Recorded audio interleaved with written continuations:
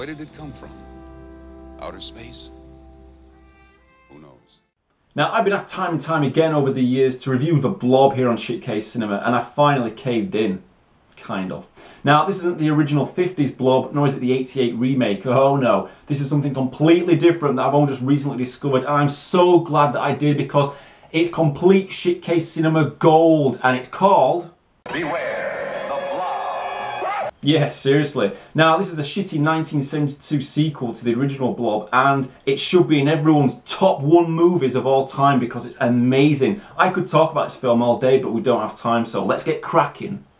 So, say hello to Marianne and Chester. Now, the opening 10 minutes of this film are so engaging, you'll just keep rewinding this section time and time again, not for hours, but for days on end. It's that good.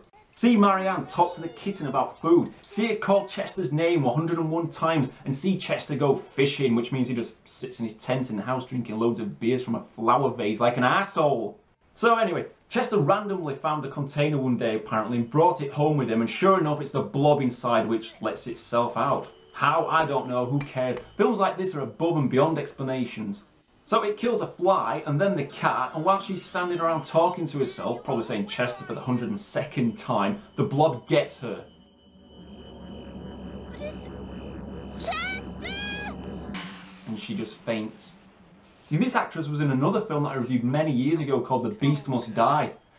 And she was the Beast as well. Just a pointless fact. Our main man Chester doesn't give a shit though, because he's pissed as a fart on his fishing trip. Oh no, sorry, he's now watching the original Blob on TV. Priceless. Moving on, this woman called Susan, oh sorry, actually, let these goon boys greet her. Good day, Miss Clark. A little louder. Good day, Miss Clark. How are you, Miss Clark? I'll get to the Boy Scouts and their leader in a bit, but we need to stick with Chester. So Miss Clark, also known as Lisa, goes to visit Chester and just check this out. What's wrong? What do you mean, what's wrong? He's just relaxing in his chair while cutting strawberry jam and screaming to himself. Don't fucking laugh at him and run away, woman. So she runs away to get a guy called Bobby. They return to Chester's house and he's not there, sadly. No, please, that's where it happened. He was sitting in the chair, and the thing came over him, and he was screaming, and he dissolved. Whoa, whoa, whoa, he dissolved? You ran off laughing, you stupid bitch. You didn't see him dissolve. Man alive. So anyway, in respect of the seemingly dissolved Chester, let's see how popular it is to say his name. Chester. Here, Chester. Chester. Chester. Chester. Chester. Chester's a gift. Chester. Chester. Chester, baby. Chester. Chester. Chester. Chester, what's wrong? Chester? Chester? Chester? Hey, Chester! Chester? Chester. Chester is dead. So I'll be honest, once Chester is dead, nobody steals this show quite like he did. The main characters from now on are Lisa and her stupid moron boyfriend Bobby, but let me quickly mention the superb scenes with the Boy Scouts. They pop up for no reason, which gives it that wonderful stock-like footage in Godfrey Ho's Ninja movie. I mean, you see them say hello to Lisa, and of course goodbye. Goodbye, Miss Clark. And that's it, brilliant. Oh, but then later on you see the boys pissing the leader off by banging marbles together. Do you recognise this guy? It's only the king from Spaceballs, aka Dick Van Patten, so this movie instantly gets more brownie points. So Lisa tells the cops about the death of Chester. Nobody cares, whether it be the law or her boyfriend. I mean, that's nice, isn't it? And let's see another silly death scene, because it's Halloween time and we want to see some killings. Oh, dear me. So Lisa and Bobby are driving home talking jibber jabber, and he opens a present because it's Bobby's birthday, everybody. And beware the Blob. Now it covers the car, but then it fucks off again, and don't you just love the reverse effect here and how Lisa's voice doesn't sync with her mouth? Where are the horses? And what's she on about? Where are the horses? What horses? Lives makes no sense. I just want to wrap this up now. Oh hey, what do you do when you see the Blob out on the road? You get out of the car, you run up to it, stand there like a dildo and die. Bingo. Basically, the plot of this film is wafer thin. It's a bunch of people with nothing going on except our main man Chester being a fisherman and his tent necking beers, of course. Oh yeah. And people just dying in the lamest ways. Like here at the bowling alley. Hey, anybody there? What's going on? Everything okay? What's going on? Two of our friends were killed tonight by this creature. I love how it doesn't show a thing and then cut straight back to heartthrob Bobby. Just show us some horror, man, it's Halloween! Or at least show us a guy in a wheelchair getting flung down some stairs. So the Blob has decided to take over the ice rink and kill a bunch of people. Love how someone's just holding it in front of the camera lens, it's very creative and awesome. So Bobby, Lisa and the ice rink manager lock themselves in a room while the cops try to shoot the Blob, which does nothing, although it does look like the ice rink manager trying not to laugh here. Now mentioning him, he popped up earlier on in the movie when Lisa crashed into him nearly, then Bobby ran over his beard, so he doesn't really like these two very much. But hey, his acting is top notch, I mean he really elevates this film to new levels. I honestly think the actors are messing around most of the time. Take this here for example. This cop is playing with a copy machine, although you can't really see. Then he stupidly looks directly into the camera smiling. Really? This is like Godfrey Ho or Ed Wood style movie making. Bullets have no effect on it. I don't know how we're going to stop it. So, if bullets won't stop it, if crosses won't stop it, if electrocuting it won't stop it, if Chester screaming won't stop it, then what are they going to do? Stop it! Stop it!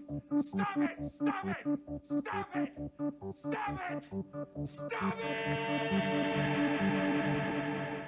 The sheriff wants to burn the building down, and all this time I've been wondering what the hell was the point in the Boy Scouts, but then they pop up just to give the sheriff a lighter to use. Boy, you should have seen what happened to Mr. Engelman. Now I think that kid said you should have seen what it did to Mr. Engelman. Basically, Dick Van Patten did a runner, he just quit when he realised what garbage he was actually making. Meanwhile inside, Bobby figures out that you freeze the Blob to defeat it, so he turns on the ice rink and there you go. The sheriff gives a victory speech.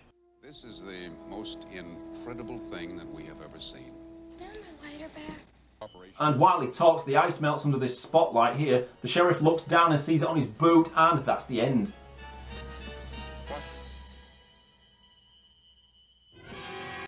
What indeed? Slap that face on a t-shirt. Now here's 10 points I'd like to make about Beware the Blob. Number 1. Why does Chester, the Great One, crack open a beer and drop the bloody ring pull into the can? What, does he want to choke on it? You goon!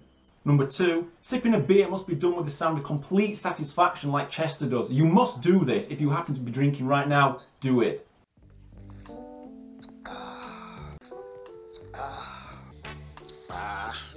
Number 3, Marianne talking to the cat for what seems like a lifetime with the most pointless, inane dialogue ever. Is that motivation for you? Does that activate your glands? Activate your glands? What? Just stuff your face. Absolutely make a pig of yourself. Do you have a secret life? Secret life, huh? It's like they just spliced some random sentences together from somewhere else and thought that nobody would mind. Why the director thought we needed a 2-minute scene of her feeding the cat is beyond me, and you can tell the dialogue is just dubbed in. So why not put something more appropriate in there, like the sound of Chester sitting in his stupid tent while sipping on beers for 2 minutes? That's right. Just stuff your face. Absolutely make a pig.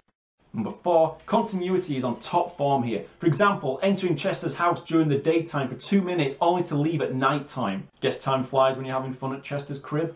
Number 5, a hippie goes to a barber's who claims he's a sculptor. Are you a barber? I don't cut hair, I sculpt it. Charges the guy $400 for a haircut and he willingly pays. $400. Okay. And then some of the Blob just pops up and sticks to his arm, and that's just bullshit, man. Number 6, Burgess Meredith pops up as a homeless guy in a cameo for no reason, like most of the people in this dirge.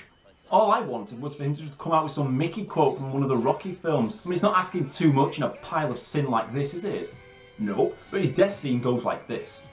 And bam, it doesn't show a thing. It just makes you think that old Burgess was probably high on some shit thinking that he's at some party, and then bam, it's on to the next pointless scene. Priceless. Number 7, Lisa asking her dumb friend if it would be hard to get Bobby over to the house for a surprise party, in which she says, Just Bobby. Yeah, oh, do you think it's gonna be hard to get him over here? Oh, I don't think so. Then about 15 seconds later, she asks this. Hey, do you think you'll have any trouble getting Bobby here? You goon! Number 8, balloon in the face, bitch! Bye. Number 9, some goon driving along crashes and screams, and it reminds me of Plan 9 from Outer Space. God, what is that?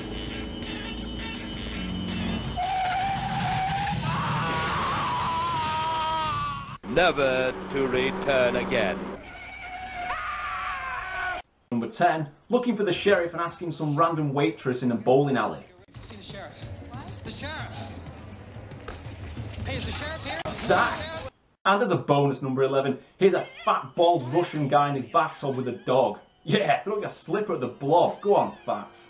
This film is great garbage. I mean, I could say so much more about it. It's daft, but it's serious. It's boring, yet exciting. It's crap, yet it's rocking. It's just 86 minutes of pure entertainment, so go grab some beers and give it a watch. 4 out of 10.